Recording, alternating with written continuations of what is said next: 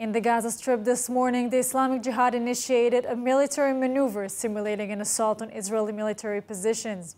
Palestinian news agency Sapa reported that during the exercise, they launched a rocket towards the southern Gaza Strip, activating an alert in an open area without breaching Israeli territory.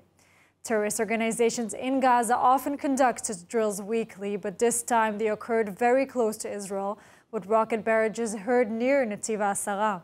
A senior military source within the Islamic Jihad's ranks revealed that the training aims to simulate an attack on multiple Israeli military positions, intending to, quote, destroy, kidnap Israeli soldiers and bolster Palestinian resistance front.